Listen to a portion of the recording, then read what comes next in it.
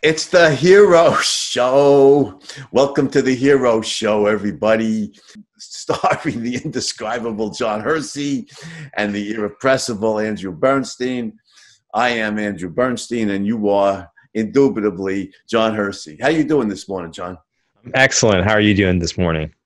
I'm doing well. We're a little off our schedule, right? We could let the curtain fall and let our viewers in, the teeming multitudes who love the Hero Show, let them in on the production here, because Friday is Christmas Day, so we're pre-recording on Wednesday, a little bit off our schedule, but we have somebody scheduled this week who is so great that the show must go on, for this character, right? Our first fictional hero. Who are we gonna immortalize this morning, John? Sherlock Holmes, the detective of 221B Baker Street, excuse me. The greatest of all the fictional detectives. I think you and I are both detective story fans, right? And there are other fictional detectives I love, notably Nero Wolfe. But Sherlock Holmes, to me, just towers over the landscape. The first, the greatest, the winner and still champion, the all-time great detective, Sherlock Holmes. He's a phenomenon. He's more than a literary character. He's a phenomenon. Absolutely. He's sort of the cause of this whole culture of fandom. People they so resonate with his character that they form groups just to immortalize him. And, he's been a literary symbol of the rational mind now for 133 years. It's the first ever consulting detective, or at least he calls himself that. He wasn't the first detective story in history, but one of. And I was amazed to find that, by the 1990s, somebody had done a count and found that there had been some 25,000 different appearances of Sherlock Holmes in various movies, TV shows, stage plays, books, and articles. And so he's named the most portrayed human character of literature of all time. Wow. Yeah, there's all kinds of things we could say about that. One, of course, like you said, there are societies dedicated to Sherlock Holmes studies, and they know some of these people are such experts. I mean, they're amateurs, but they're such experts. They know every piece of Sherlockian, Sherlockian arcana, from every story, and some of the most amusing things they focus on are the cases that Dr. Watson mentions that he never wrote about. That was the year of the giant rat of Sumatra, and things like that really really catch your attention. I was like, wow, too bad Conan Doyle never wrote those stories. And so like every piece of information relevant to Holmes mania. But the second thing is sign of his staying power in the culture is how many pastiches are written about Sherlock Holmes. Stories, a pastiche, a story by some author other than the original author. And there's like hundreds of them. There's a series out now about the daughter of Sherlock Holmes, it really shows the endless fascination of the literary world with this character. And Sister, right? Yeah. Enola, right? Enola Holmes. Well, that's the story about Sherlock Holmes' sister. His youngest sister, Enola, the youngest sister, Mycroft and Sherlock. But there's a whole series of books about the daughter of Sherlock Holmes, Joanna Blaylock. And anybody who knows the Holmes corpus knows there's only one woman who could possibly be Joanna Blaylock's mother. Right? And that was, of course, Irene Adler, who outsmarted Holmes in the woman. Yeah, the woman, right? The woman in A Scandal in Bohemia, and the author of the series of Holmes's daughter says it was a one night assignation between Holmes and Irene Adler. So anyway, the daughter of Sherlock Holmes and Irene Adler has a few brains, right? A few gray cells, to quote another great detective, Agatha Christie's Hercule Poirot. So there's endless fascination. I've read a bunch of pastiches. Some of them are pretty good, but I would never write a Sherlock Holmes story. You can't. It'd be like trying to write to the Fountainhead, And I think I could write a good about Howard Roth, but it would pay. It could listen to the matter, So, but the fascination is such that these endless books are written, by different authors about further adventure of Sherlock Holmes. The literary world eats this up. One last example. I was at Barnes & Noble, in the New York area a few months ago. And all these, the mystery section is filled, by author name. So here's your Raymond Chandler's books, and here's, Rex Stout's, and so on and so forth. Sherlock Holmes had his own section. It wasn't even Authur Conan Doyle. It was just Sherlock Holmes. Jim was named the character, not the author. This is how famous, literary immortal Sherlock Holmes is. Yeah, I second that. I don't see how anyone could take it upon themselves to further Authur Conan Doyle's legacy. I mean, he was just such a brilliant writer. We were talking about him going to medical school and training to become a doctor. And that's, of course, where inspiration struck for Sherlock Holmes is Edinburgh professor Joseph Bell. And, he tried to be a doctor for a while. He opened a few medical offices, Authur Conan Doyle did, and it didn't work out. He wasn't getting clients, but instead he was sitting at his desk in his medical office and writing these incredible stories. And of course, as you pointed out, the world has plenty of capable doctors, but there's only one Sherlock, and so we have to thank Conan Doyle for not pursuing his medical career too voraciously and gifting us this incredible literary gift. Yeah, absolutely. It's possible. Sherlock Holmes, before we get into some of the specific tales, which is just great. A lot of this is so imaginative. It's great stuff. Sherlock Holmes transcends genre fiction. I mean, he's a fictional detective, so you find him in the mystery section or the detective story section. But as a character, he transcends genre fiction. He may be the most distinct, we call him, the headline, singular. One of Author's favorite adjectives. If you go through, if viewers of the show go through the corpus of Sherlock Holmes' story, you'll see how many times Authur Conan Doyle uses that as an adjective. So I think he would approve of us applying it to his character. Sherlock Holmes may be the most singular character in all of literature, all genres combined. He's so distinctive. He's so brilliantly etched, as a character. And one of the things of many that I always loved about Sherlock Holmes from the time I was a little kid is that he's an intellectual hero. I mean, he's always, in any story, he's always the smartest guy in the room. I mean, Irene Adler outsmarts him that one time. If they were in 100 cases together, how many times would she outsmart him? There's no way to know. Probably 90 times out of 100 or more, he wins the contest of wits, even with the brilliant and wily Irene Adler. Yeah, he's always the smartest guy in the room, and and I love the way Authur Conan Doyle celebrates his intelligence. He's a tough guy. He's a boxer. He's an accomplished boxer. He's got tremendous strength in that wiry frame.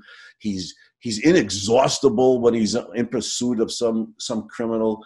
He's good with a revolver. He uses it a number of times in the stories. But overall, it's his genius that makes him who he is, and that's one thing of many I love about Sherlock Holmes. Yeah, in the pantheon of heroes, there aren't too many that are really defined by their reasoning mind. There's There are heroes that are defined by their perseverance, a la Shackleton or Thomas Edison in creating the light bulb. There are heroes that are defined by their courage, like Washington. If we're crossing out both real life heroes and literary heroes, Washington or Frodo Baggins for a literary hero, it's extreme courage. And then you have literary heroes that are known for their independence, or just heroes in general, like the Wrights, who we talked about last week, the Wright brothers or Howard Rourke. But in terms of heroes who are just defined by their reasoning prowess, to use an Andyism, Sherlock really stands alone. There are a few characters that I think have been modeled after Sherlock to some extent that one could say are defined by their reasoning mind. One of them, I think we'll talk about a little bit, is House MD. I don't know if you saw that popular television show. I really enjoyed it. Yeah, me too. House is commonly referred to as the Sherlock of medicine. And but you're right. He stands.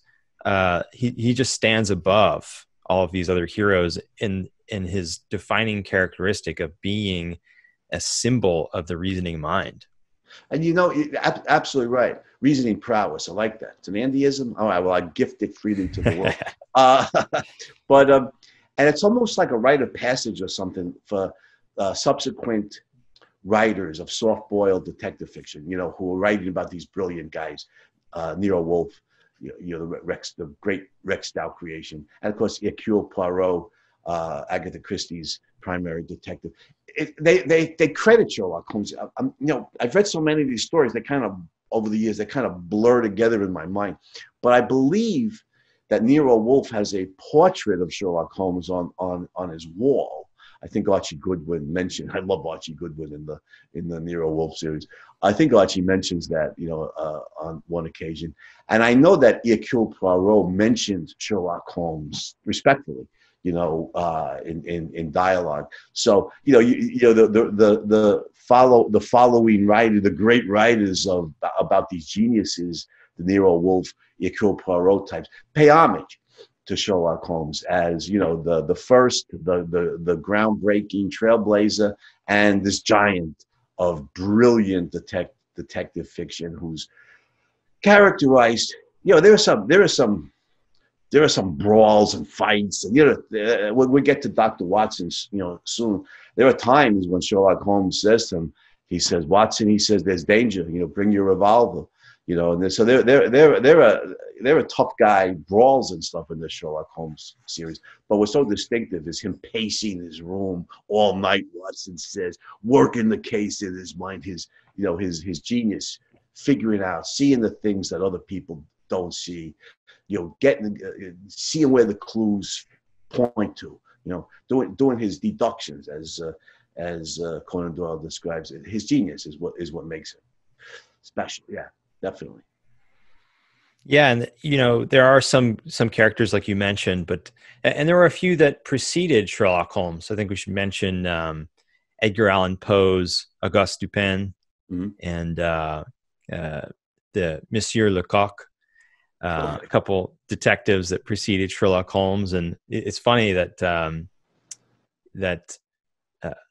Authur Conan Doyle actually works mention of both of these into the very first Sherlock Holmes story, and Sherlock Holmes is sort of dismissive of them. And it's funny because he really does refine this detective types to such a high degree that he just is. We no longer think of Poe's character or Monsieur Lecoq. We think of Sherlock Holmes as the one detective to rule them all. I like that. Nice phrase. One detective to rule them all. Exactly right. So we would be remiss if we didn't discuss some of the singular cases, of Sherlock Holmes and his good buddy, Dr. John Watson. Authur Conan Doyle obviously has an outstanding imagination, and very good plot structures. If we analyze the stories, I think of these great detective writers, I think we have to give first place regarding plot Agatha Christie. She is just an amazing plot writer, and she does it over and over and over again. It's just jaw dropping what a great plot writer is. She's like the Victor Hugo of of detective fiction. But Hercule Poirot pales in comparison to Sherlock Holmes. He doesn't tower over the landscape the way Sherlock Holmes does, which is why me, as a hero worshiper, I always, as much as I admire Agatha Christie as a plot writer, I prefer reading the Sherlock Holmes stories. They're well plotted, not at Agatha Christie's level. Nobody is. But they're well plotted, and they have Sherlock Holmes. They have this gigantic, towering hero. And Conan Doyle has a really good imagination. Hound of the Baskervilles,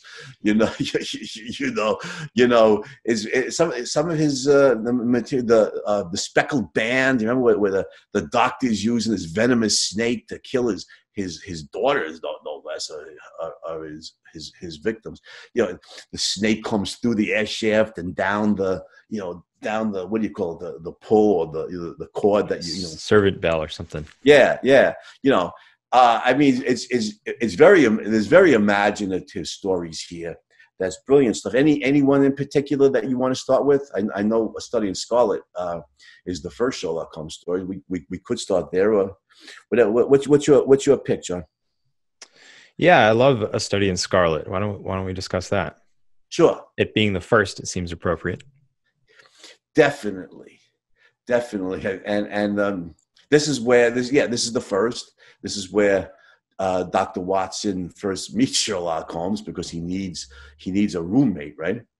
And we should mention, we have to mention Dr. Watson because he's recently returned from the wars in Afghanistan. British Army doctor, brave man. And he's been seriously wounded, and he's discharged from the service, and he's back in Britain rehabilitating. Various Sherlock Holmes scholars and experts point out that Authur Conan Doyle wasn't consistent as to where Dr. Watson's wound was. And in different stories, there was his knee or his shoulder, but wherever Watson's wounded, he's rehabilitating. He's living on his army pension. He needs a roommate. Friend of his introduces him. A mutual friend introduces him to Sherlock Holmes. Have you read A Study in Scarlet recently? Do you remember Watson's original take on Sherlock Holmes? Yeah, I just read it, and I recall they meet in the laboratory, and he's unsure what to think of Holmes at first, but I think Sherlock has just refined this reagent for hemoglobin, right? Referring to? I remember he was in the laboratory and he was working on some chemical problem. I don't remember the details, but what I remember from A Study in Scarlet, and their first meeting was Watson, is fascinated by this character. Everybody is, and Watson makes a checklist, doesn't he, of like the things that Sherlock the extent of Sherlock Holmes's knowledge. And he doesn't know the first thing about astronomy. He doesn't know that the planets revolve around the sun. I think literature nil, philosophy nil, astronomy doesn't know that. He doesn't know that the sun is the center of the universe, and when he does know it, he wants to forget it as soon as possible. Right, because it clutters up his mind with things that for knowledge that for him is useless. But lurid crime stories, he's like omniscient. He knows every crime story that goes back like centuries. And chemistry, of course, he knows a great deal about. So Watson is fascinated by this character, and they move in together. And of course, as de rigueur for this kind of a story, there are some vivid murders that are taking place in London at this time. And Lestrade was Lestrade the detective in The Study in Scarlet? I forget. There's a series of Scotland Yard. Yep, actually, both Lestrade and the other character. What's his name? Was it Gregson? Yes, Gregson. Because there's a series of Scotland Yard detectives that come in and out of the Sherlock Holmes corpus and they usually are respectful of Holmes, or they regard him as unconventional. But I remember the scene of the first murder is in a deserted house in London, and the murderer had used blood, to write on the wall Rach, right, Rache. And so the Scotland Yard guys figured that, oh, he was writing Rachel, and they were going to go off looking for some Rachel as a possible murderer. And when Holmes does his inspection, do you remember his parting shot to the detectives as he's leaving the house? You remember what he says then? I recall that he says, if you're looking for someone named Rachel, you're on the wrong track. Yeah, he says that Rach in German means revenge. Yeah. So he knows that this is a revenge story, or a revenge tale.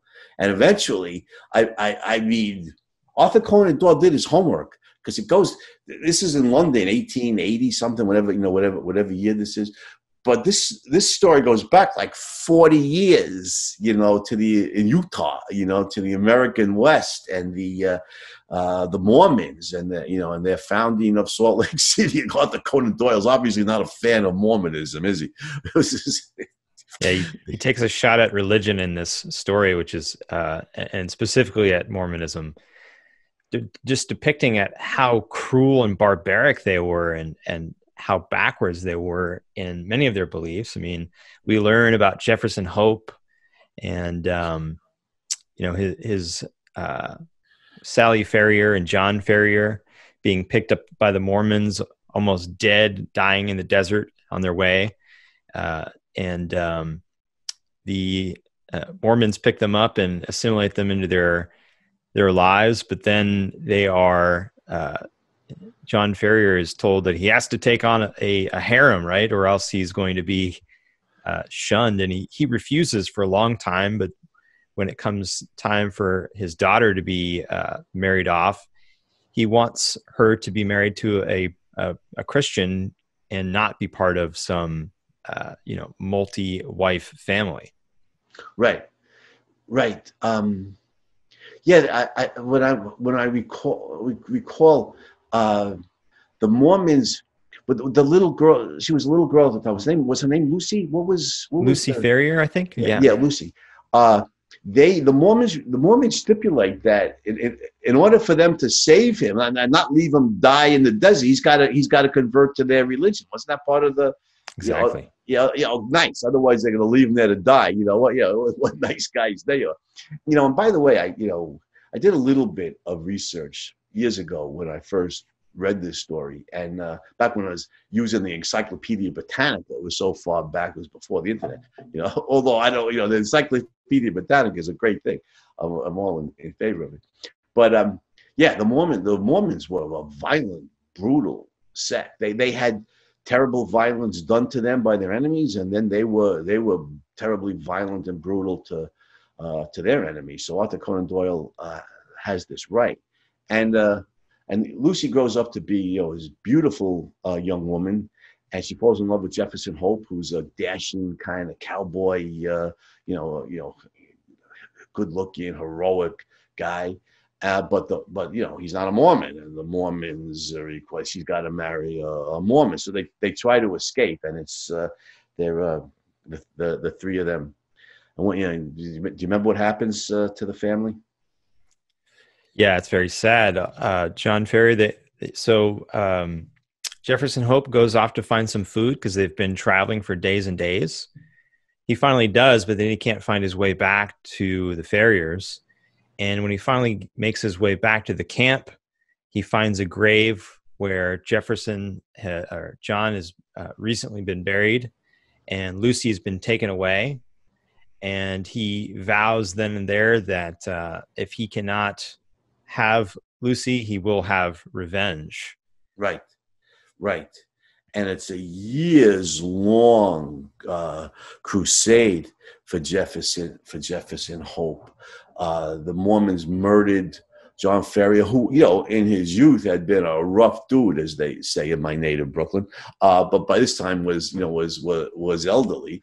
Lucy, beautiful young woman. She's married off to one of these Mormon guys who were kind of swinish. They depicted as kind of piggish. Now, she dies young of a broken heart, right? Dies within a month of being married to Drebber. A month. Yeah, wow. What's she like? She's like 20, 21, something like that. She dies of a broken heart, which you can understand. Her father's just been murdered right in front of her eyes.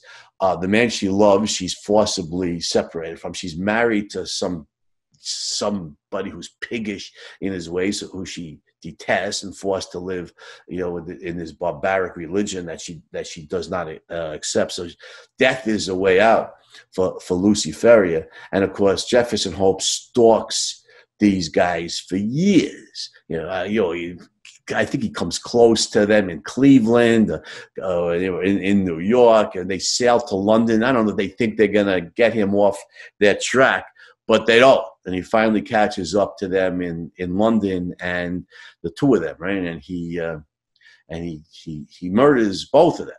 And one, not at the same time, but in different incidents. And the conventional police, the Scotland Yard guys, are baffled by this. But Sherlock Holmes, of course, figures out the story, figures out what's going on, and then he's the one who nabs Jefferson Hope. I don't remember the steps. Do you remember the steps by means of which the clues that Holmes uses to solve the case when the Scotland Yard guys couldn't? I don't remember the step by step or any of the clues. Well, I know that he goes and interviews the policeman who was on duty in that area that night and who actually discovered the body, and he quickly learns that the policeman let the murderer go. The murderer, Jefferson Hope, we know at this point, was there and acting very drunk and was let off. And so he gets a physical description of him, which he needs to some extent, but he doesn't learn too much from that because he learns so much from the crime scene. His powers of observation are incredible. He can look at the ground and say, okay, he's looking at the footprints in the mud. Right. And he knows how tall this guy is. And he verifies that by seeing how high on the wall he wrote Rache, revenge in German, as we said. Right. He also, when they move the body, they find the ring. And so he puts together, okay, there's a woman involved. So Rache, revenge, this makes sense. Yeah, that's what Jefferson Hope had come back for to the crime scene, because he had dropped the ring, right? And that's how the coppers, they had to pretend to be a drunk, but it was the ring that he was after, right? And was it Sherlock Holmes? Was he working as was he driving a cab? Jefferson Hope was driving a cab, yeah. And Sherlock Holmes figured out it was him, and he got that cab, to come to his apartment for some reason with the Scotland Yard guys there, and then when Jefferson Hope, unsuspecting, was reaching down for something, Holmes clapped the handcuffs on him, right? And I think Jefferson Hope put up this. He's a tough guy. Put up this tremendous struggle. It took like all four of them. Holmes, Watson, and the two Scotland Yard guys. Even though Jefferson Hope was handcuffed, took all four of them to finally subdue him. Yeah, and when they do, Jefferson Hope, there's this really interesting scene where he says, you can untie my legs and I'll walk down to my cab on my own 2 feet. I'm pretty heavy. You're not going to have an easy time carrying me. And both Gregson and Lestrade are like, well, yeah, right. This is sort of a bold proposition. But Holmes immediately unties his legs. And I think this is an interesting little fact about Sherlock, that he's often, and even in Authur Conan Doyle's own words, he's often considered to be this cold, calculating machine who's anti-emotion to some extent. But he obviously understands emotional intelligence. He has a high degree of emotional intelligence. He can read people. He commonly uses little psychological clues. He can observe body language and know a lot more about the average person than you or I. So he understands that Jefferson Hope, he knows just by the circumstances, and by observing him, that this is not a guy who's about to run from us. He's actually giving us his word. Right. And Jefferson Hope has just perpetrated 2 murders, but he's not a villain. This is, it's in fact, his revenge is justified. He's more of a hero than he is a villain. In my judgment, he killed these 2 killers, these 2 cold-blooded murderers of Lucy's. They murdered John Ferrier, and for all intents and purposes, they murdered Lucy too, by breaking her heart. So Jefferson Hope is not a villain, and I think Sherlock Holmes recognizes that there are some characters in the Sherlock Holmes corpus who are really dangerous guys, who are really.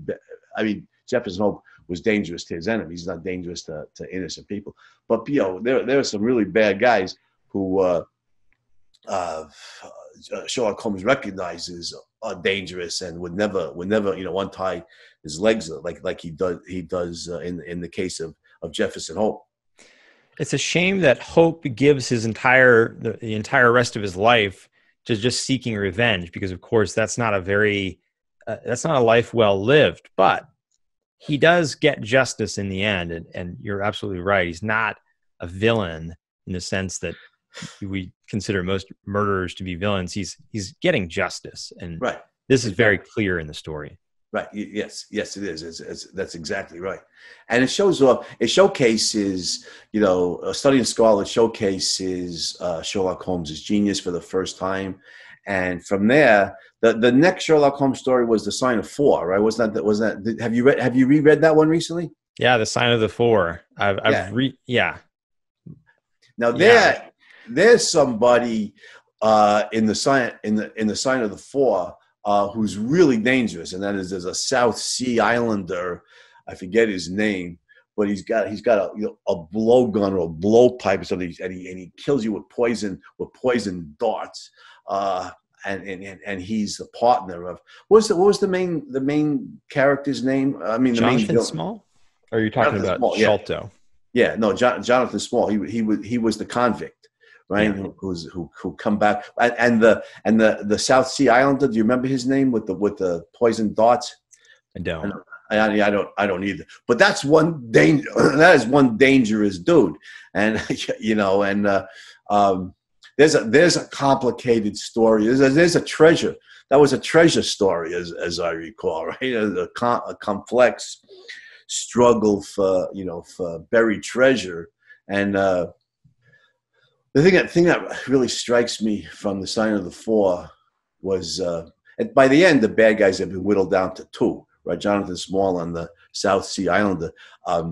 But they go when Holmes is tracking these guys, relentlessly, and he tells Watson, when he find out, where they are, he's bring your revolver, right? There's danger here, and Holmes brings a revolver also, and and then when the Islanders, if he raises that that blow gun to his lips, fire, and they're chasing him down the Thames, right? In there's 2 very fast boats involved, and when the murderer raises that blowgun to his lips, bam, bam, bam. I mean, Holmes and Watson both fire and they kill the guy, but not before he gets a dart. I remember he gets a dart off. Watson says, and it went between them, fortunately, and embedded itself in the wall of the boat or something. He's otherwise one of us, one of us would have joined the killer in death.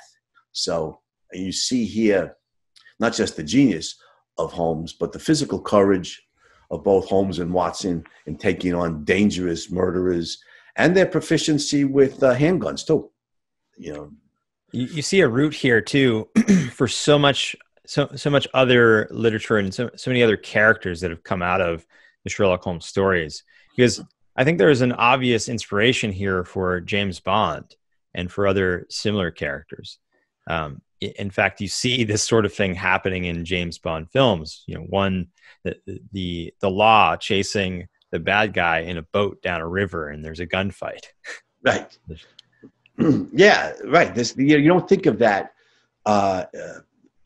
as you know, we discussed before, it's Sherlock Holmes's genius that's so distinctive to this corpus. And you don't think of the shoot 'em up and the action scenes, but this is a real, you know, action scene. You know, the boats, the really fast police boat chasing the really fast bad guys in a boat, in the shootout, you know, with the bad guys, and the, you know, imminent death with from the poison darts. Yeah, you're right. This is a template for later action.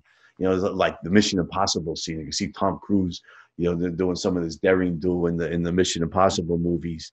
You know, similar to this. Yeah, there's a template here. This is also the story in which we first meet Mary Morstan. Oh, that's right, Mrs. Watson. And yeah, exactly. And you know, in their first encounter, when she leaves, Watson says, "What an attractive woman." And Holmes says, "Really? I didn't observe. I didn't notice." And so I think this is an interesting scene too to discuss, because it brings up this theme of the, you know, the reason versus emotion dichotomy that, you know, there are definitely some elements of in Sherlock, but I think it's worth talking about. So after this, Watson calls Holmes an automaton and a calculating machine, and Holmes responds that he simply doesn't want his judgment to be impacted by anything that's irrelevant. He says a client is a mere unit, a factor in a problem, and that emotional qualities can be antagonistic to clear reasoning. Right. This is an important point. So thank you for bringing this up, John. You know, Holmes is often criticized by, you know, people who are objectivists or not objectivists. You know, for what may well be this reason emotion split. You know, as though he's like similar to Mr. Spock. You know, in the later Star Trek TV show. You know, as if Holmes was sort of a Platonist, you know, and it was you know, the mind or reason side of the split rather than the emotion or body side of the split. And Watson does describe him in that way. Conan Doyle evidently does see him in that way, and to some extent, Holmes is that way. He doesn't have any interest in women or in romantic love. He's generally not effusive in his emotions. Although, you know, if you read carefully, if you're a careful reader, you can see how much affection he feels for Dr. Watson, you know, his friend and confidant. You know, he often tells him there's danger. You know, be careful. I remember in the Hound of the Baskervilles, he sends Watson ahead for various reasons. He tells him, you know, there's danger here. Be careful. You know, you can see he's concerned about his friend. But I think, you know, I mentioned the story. What's the name of it? I think it's The Disappearance of Lady Frances Carfax. Yeah. You know, where wait a minute. John, I just happened to have here, just by coincidence. Oh, that's a gorgeous single volume. Okay. Ah, nice. Yeah. This is the complete Sherlock Holmes in one volume. Very convenient. And it's in his the Disappearance of Lady Frances Carfax is in his last bow. You know, that collection of Holmes stories, and in it, Holmes realizes that Lady Frances Carfax is an innocent woman. She's in the grip of real villains, real bad guys. He suspects strongly that they're plotting to murder her. He's not sure of how they're going to do it. They haven't broken any laws. He can't bring the cops down on them. So this is the story where he breaks into the bad guy's house, right? You know, and he's looking for evidence. He's looking for clues. Well, the bad guys haven't broken any laws yet, so they call the cops. The cops, it's great. The villains call the cops to drag Sherlock Holmes out of there. He's breaking and entering. They could arrest him for that, but they know Sherlock Holmes, so they just drag him out of the house and they let him go. But the scene I'm thinking of, so he's doing what Sherlock Holmes does best. He's pacing the floor. He's thinking. What are the clues? How are they going to murder her? How can I, how can I, save her? And prevent this atrocity. And he finally figures it out right from the size of the coffin. You know, that the right from the side is the size of the coffin. I think it was the clue, and he's early in the morning, and Dr. Watson says, he's been up all night. Watson's sleeping, Holmes up all night pacing, thinking the problem, working the problem. Finally, just after I'd been called in the morning, he rushed into my room. He was in his dressing gown, but his pale, hollow-eyed face told me that his night had been a sleepless one. What time is the funeral? 8, was it not? He asked eagerly. Well, it is 7:20 now. Good heavens, Watson, what has become of any brains that God has given me? Quick, man, quick. It's life or death. 100 chances on death to 1 on life. I'll never forgive myself, never, if we are too late. This chokes me up because you can just you feel, Holmes's emotion here. Frances Carfax is a stranger. I mean, this is not his sister, or a friend of his, but she's an innocent victim of real villains. You see how he cares. It chokes me up. You can see how much he cares about the innocent, protecting the innocent, and or avenging them. If it is too late, and bringing the murderers to justice. And you see his emotions. You're right at the surface here. And it's unusual in the Sherlock Holmes stories to see him so worked up. But this is what I love about Sherlock Holmes. One, he is a genius in support of innocent human life, and 2, he's not a robot. He's not somebody who doesn't care. He cares about innocent human life, and that's something where you really love Sherlock Holmes when you see him, express his caring here for the innocent. Yeah, I think Authur Conan Doyle could not have suppressed emotions in Sherlock as hard as he tried. And he really did, I think, have a conscious intention to turn, at least at first, to make Sherlock something of a robot. But even in the very first story, in A Study in Scarlet, when Watson meets Sherlock for the very first time, we talked about them meeting in the laboratory, and Sherlock has just identified a reagent for identifying hemoglobin, so that he can tell, this stain isn't just rust or mud. This stain is blood. Even if it's several months old, this reagent will enable him to do that. And he's absolutely ecstatic. I found it. He's shouting and walking around the laboratory, and he tells them about it. And Watson says that he couldn't have been more effusive if he had just won some sort of international competition or something. Right.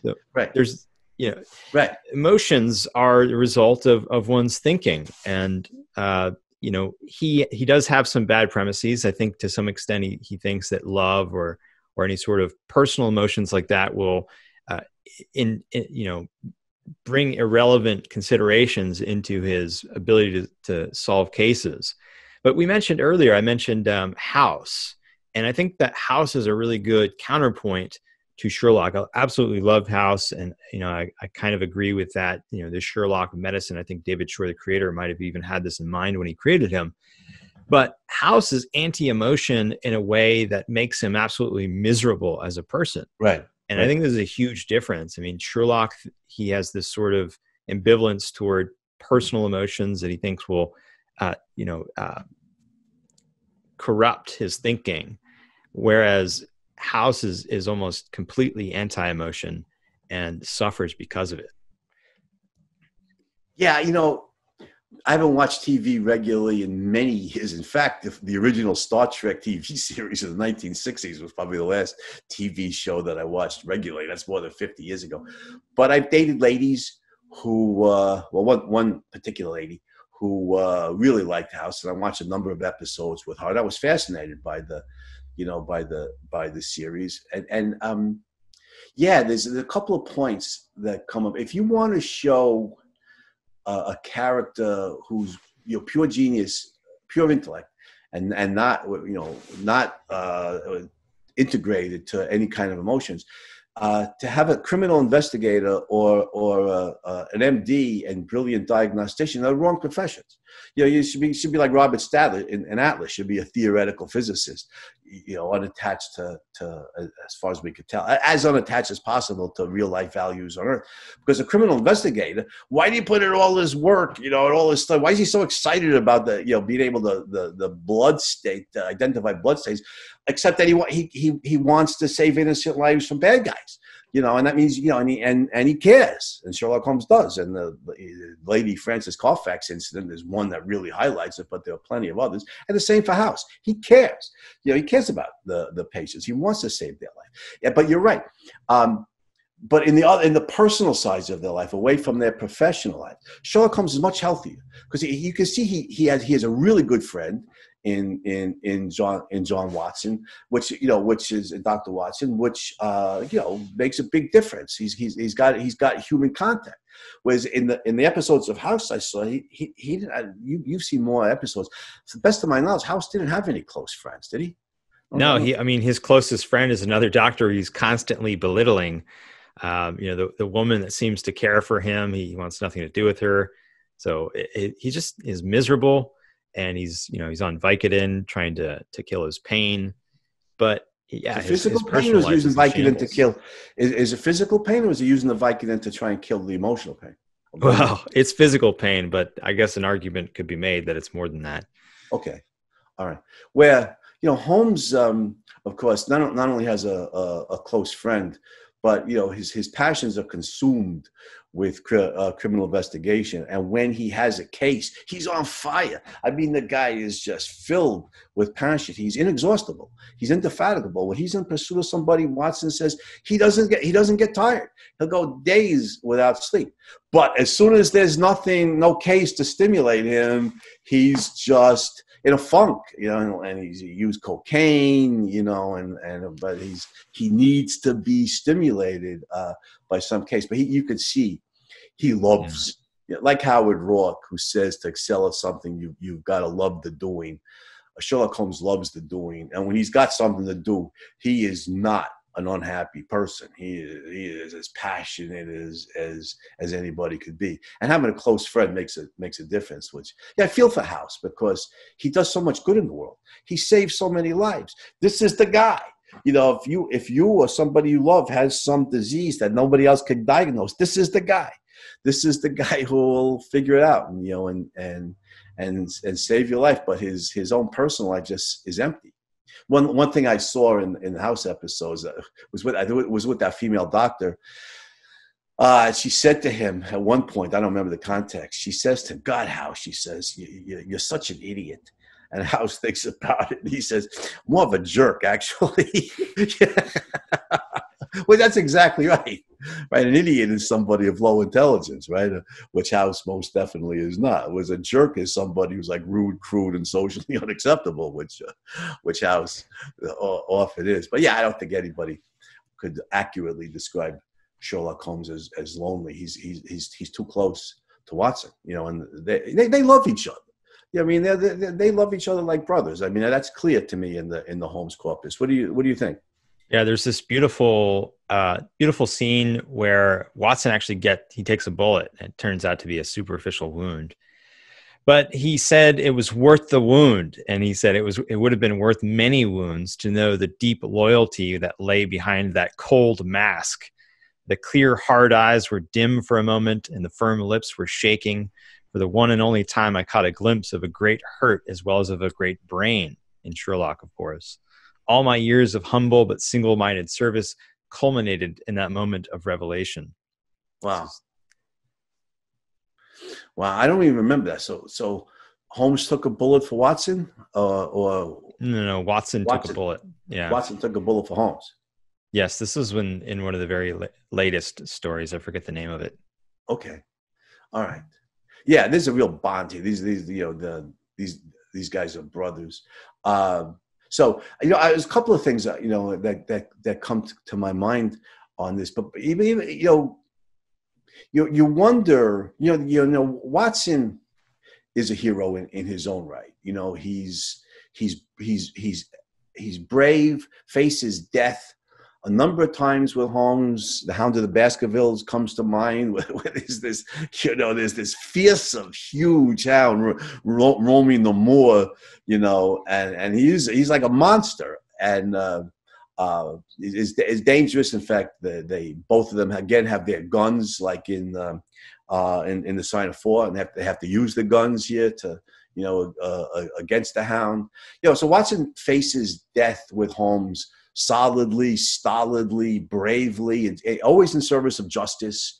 He's a real British, stiff upper lip, champion of justice and the good. He's horrified by crime and criminals.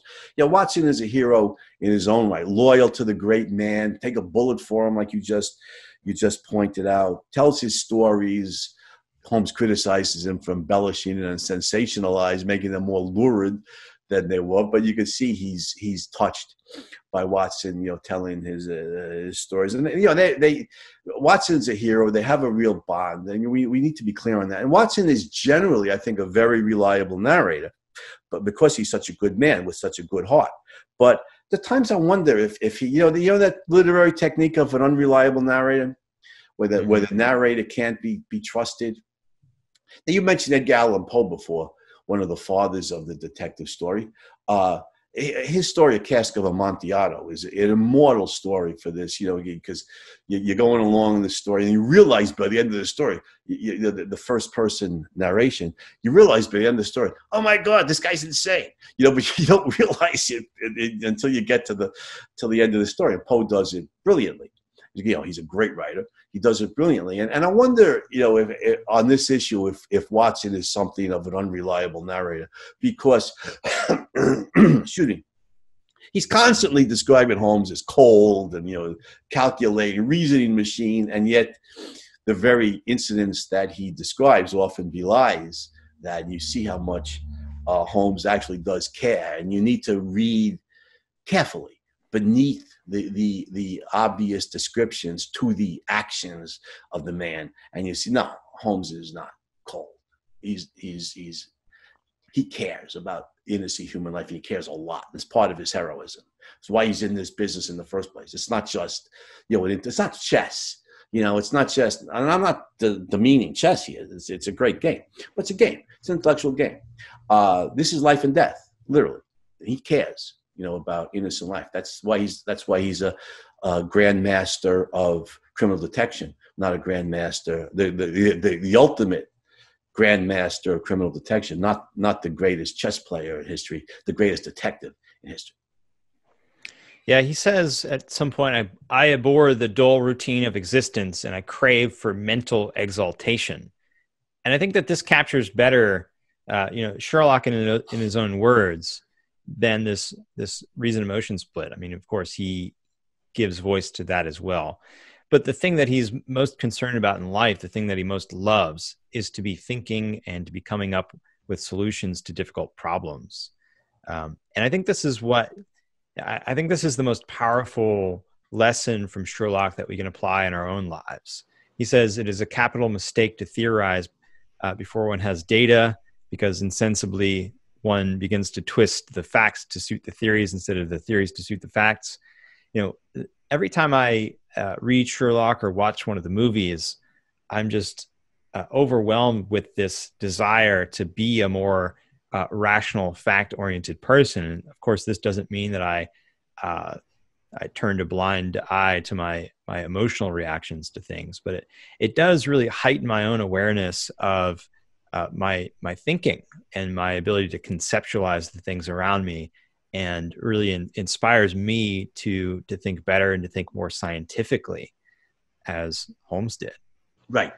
I'm glad you brought that up. I have that on my list here. There's something that's a must. That's a must here for a show, hero worshiping Sherlock Holmes. His fact orientation. He says that over and over again, in the corpus of his stories. Evidence first, facts first. We don't theorize like you said, because then we'll find ourselves trying to mold the facts to fit the theory rather than develop the theory to fit the facts. And yeah, yes, he's very inductive in that regard, beautifully, brilliantly inductive. That is, we extract the explanatory principle from the evidence. We derive the theory from the evidence. And so yeah, he is ruthless in that kind of fact orientation. Very, very objective. That's what objective means. Right? It means oriented towards the object, towards the facts out here in the world. That's what makes him such a brilliant thinker. And of course, some of the displays of this are hilariously funny when he confounds people. Watson over and over again. Watson portrays himself a little bit as a little bit of a dunce in contrast to Holmes, because years after seeing Holmes, his technique, he's still like confounded. How did you do that? And it's hilarious at times when Holmes will look at somebody and for the first time in 5 seconds, he'll tell what profession you're in, where you live, what you did on Thursday. And I go, guys, what? How did you? That's all true. How do you know that? Conan Doyle says, that Holmes is deducing this. I think what Holmes, in the technical terms of logic, is literally doing is inducing it. He's pulling these details and these characterizations, from the particulars. Moving from the particulars to more general conclusions about these characters. But he's a brilliant inducer. Some of the particular cases they showed, Watson shows in the stories, are a bit fanciful, but nevertheless, highlighting what a brilliant inducer Holmes is. And what does he say at one point to Watson and maybe the other characters? He says, I don't remember the exact words, but he says to the effect, "You see the same facts that I see, right? But you don't perform the inference. You don't see, but you do not observe." Right. You see, but you do not observe. You see, but you do not understand. You see the same facts I see, but you're not pulling the inference, that's warranted from the facts. And and Holmes is not just the smartest guy in the room, always, meaning the most intelligent guy. He's always, like you're pointing out here, John, he's always the most objective, most rational guy in the room. His method is so clean. His method is so clean. I think he's a master of both induction and deduction, if you think about it, because he does go from the particular to the general, but he also knows so much about the general that he's able to then tie that back and apply it to the particular. This is a guy that's written monographs and can tell at a sight every form of ash, or he can identify the maker of every cigar and cigarette just by the ash. He's written monographs on deciphering footprints, and he can tell, what someone's stride is just from the footprints in the mud or something. Right. So he's doing both. Yeah. Right. You're right. You're right. Because a further example of that is he knows and often makes reference to every criminal case that has been perpetrated for like the last 150 years across the entire continent of Europe. He says, well, it's similar. There were 3 cases similar to this. In 1827, there was the Treplov murder in Kiev. You go, what? He's like a walking encyclopedia of true crime stories. And he could take all of that knowledge, which is generalized knowledge of criminal actions, and then apply it to this specific case. So that's deductive reasoning. So you're exactly right. Holmes the master. This is why we love him. Anybody who's a hero worshiper, part of what we love about heroes is their mastery, their dominance, and in service of the good. And Holmes has both those qualities in full measure, right?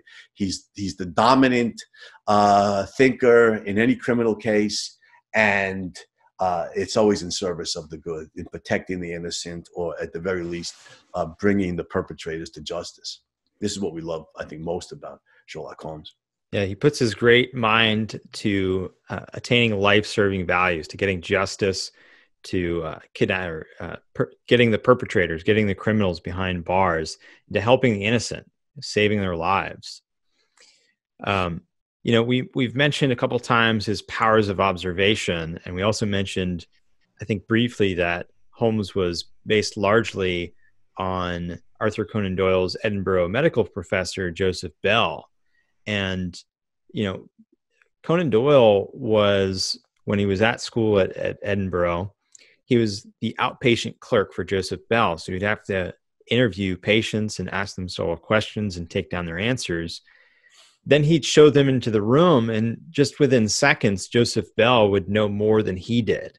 There was one story that he retells where a patient comes in and just asking questions one after another within a few seconds. He asks, "So you were in the army?" The guy says, "Yes." "You were in a Highland regiment?" The guy says, "Yes." "You're a non-commissioned officer, right?" "Yeah." And you were stationed in Barbados?" "Yes." And all this just by just the rapid appreciation of a few small points of detail. And so this, well, I think while we're appreciating the heroism of Sherlock Holmes, we should also appreciate his progenitor, Joseph Bell, who apparently also was involved in consulting on some crimes, by the way, and gave his detailed report of the Jack the Ripper murders to Scotland Yard. Oh, is that right? Okay. Wow. I didn't know that. That's great information, John, about the brilliant MD who served as the inspiration, as Author Conan Doyle's inspiration for Sherlock Holmes. It shows that in real life this can be done. You can induce all kinds of information from a few observational details. Well, so before we wrap this up, let me ask you a question. In all of the great Sherlock Holmes stories, do you have a favorite of any of them that you really love and that's really vivid in your mind? Oh, that's a hard one. I definitely like A Scandal in Bohemia because we meet Irene Adler. Yeah, it's probably one of my favorites. Yeah. What about you? Yeah, there's a few of them. But before I answer that question, you reminded me in one of the stories. There's many. I think it was 50 something or 60 something all told. And at various times in my life, I've read them, the complete Sherlock Holmes stories. But it's been 12 years or so since I read the complete corpus. This may inspire me to go reread the whole thing again. But there's one of those stories which I can't remember which one. But some guy says to him, I want to hire you, Mr. Holmes, because it's said of you that you've never been beaten. And Holmes says to him, I don't remember the exact numbers he says, but he says something like, no, I've been beaten 4 times in my life, 3 times by a man and once by a woman. He's so honest and he's so exact. The one time by a woman, of course, is the Scandal in Bohemia story of Irene Adler that you mentioned. The Speckled Band, so imaginative, where the murderer, who's a doctor, and he's using this venomous snake who slithers through, the ventilator shaft from room to room and down the pull cord, to kill the victims. And again, there's danger there, and Holmes realizes it. I don't remember I think he probably told Watson to have his gun. That's the story where Holmes says to Watson, he says, when doctors go bad, he said, they make the most dangerous villains because they know so much, have so much medical knowledge, know so much about biology and chemistry and different ways to kill their victims that won't show up, in a forensic examination. So Speckled Band is a great story, imaginative, and also the Red-Headed League. That's a good one. Yeah, the bad guys make up this league of redheaded men. There's some redheaded guy who was left a benefactor, and the whole point is to get him out of the office so that they can tunnel, into a bank. and, What a bizarre scheme. yeah, and imaginative, but not imaginative enough, because when they tunnel up into the bank vault, who do they find waiting for them but Sherlock Holmes and Dr. Watson and Scotland Yard? But yeah, I love Authur Conan Doyle's imaginativeness. Those two stories, I think, highlight it very, very well. So, but I can't remember reading any Sherlock Holmes story where I wasn't fully engaged, in the story. Yeah, and for that matter, any of the movies or TV shows that have come of it, I particularly love the BBC version of Sherlock. I think it's, Benedict Cumberbatch is an excellent Sherlock. It's a little darker than some of the others. I recall, the episode with the cabbie that's playing off of Study in Scarlet. Very, very dark, but it just absolutely brilliant, great acting, and they make the stories real, and they update them. They bring them into our time, our technologies. There's so many different iterations. There's the old Hollywood films with Basil Rathbone, that I saw when I was on TV when I was a kid. I could barely remember. And then there's a story. There was a story, 1980s, I think, wasn't there a story by the young Sherlock Holmes? And was there a movie version of Sherlock Holmes in Love? I think. Then there was the old Sherlock Holmes when he was a beekeeper and he was like 80 something years old. You see the fascination people have. And then there was the Guy Ritchie version with Robert Downey, who, as our good friend of the show, Robert Begley, said to me, someone, he was fairly negative about it. He said, Robert Downey portrayed Sherlock Holmes the same way he portrayed Tony Stark, as this kind of wastrel kind of guy. Still, which is true. Still, there was a lighthearted sense to it, and there was always the respectful, all the different versions I've seen in the movies and the Benedict Cumberbatch series that you referenced. They always have the reverence for Sherlock Holmes' genius. He's always the smartest guy in the room.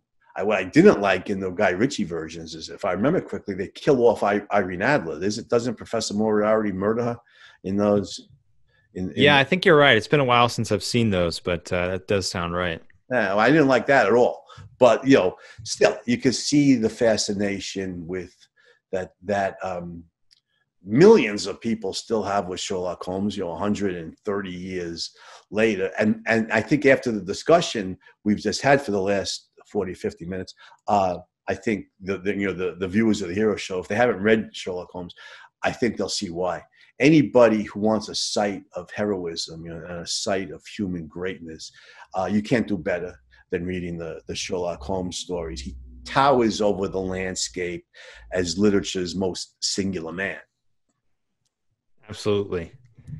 Yeah, dive in, get the collected works. You're going to want to read them all. So just start at the beginning.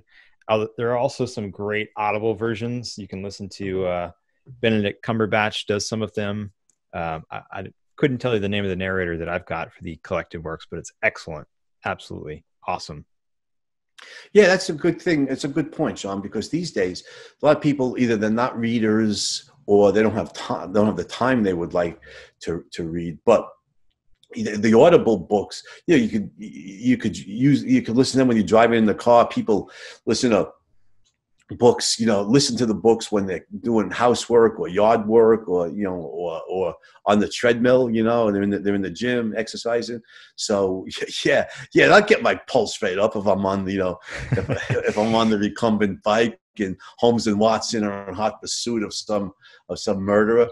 This is great stuff, and I think before we sign off, John, I'm hoping that many of our viewers, who the people who tune in regularly to the Hero Show, are obviously hero worshipers, and I hope you and I intend this as a Christmas present to the audience, because this Friday when the show airs is Christmas Day, so we mean this as a Christmas gift to our audience, and the gift is really benign.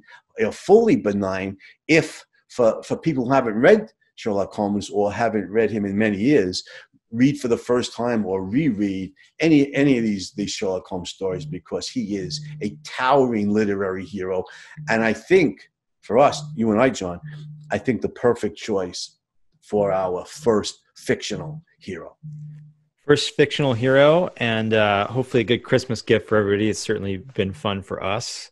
Merry Christmas to our our fellow hero worshipers. Yeah, I wish I had a Santa Claus, hat and a beard and everything.